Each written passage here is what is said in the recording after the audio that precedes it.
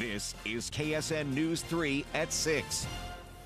Good evening. Thank you for joining us tonight. I'm Jeff Herndon. And I'm Julia Thatcher. A new kind of vending machine is coming to Kansas by the end of the year. It'll be stocked not with food and drinks, but with the opioid reversal medication Narcan and fentanyl test strips. Yes, Sedgwick County is getting one of 6 machines. KSN's Zena Taher has more on the free resource aimed at preventing overdoses. Zena? Jeff, Julia, the charge to bring these machines into the state is being led by DECA. It's a nonprofit that offers substance abuse services. Staff already ship free Narcan to people who request it. They say the vending machines will save on mailing costs and make the medication more accessible. They say it's important for people in active addiction.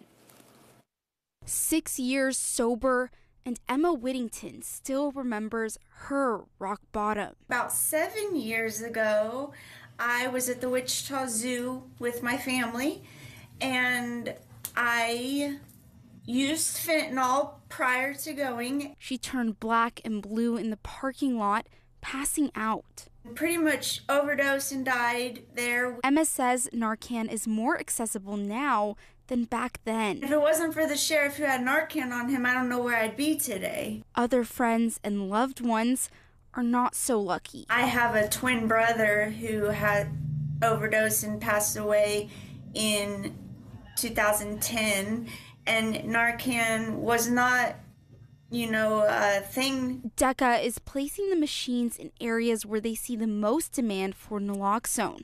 They say need is up significantly this year. Sedgwick County is one of the highest utilizers of our Kansas naloxone program, so we're shipping a lot of product to Sedgwick County. Each machine will hold 150 kits, giving people a second chance at life.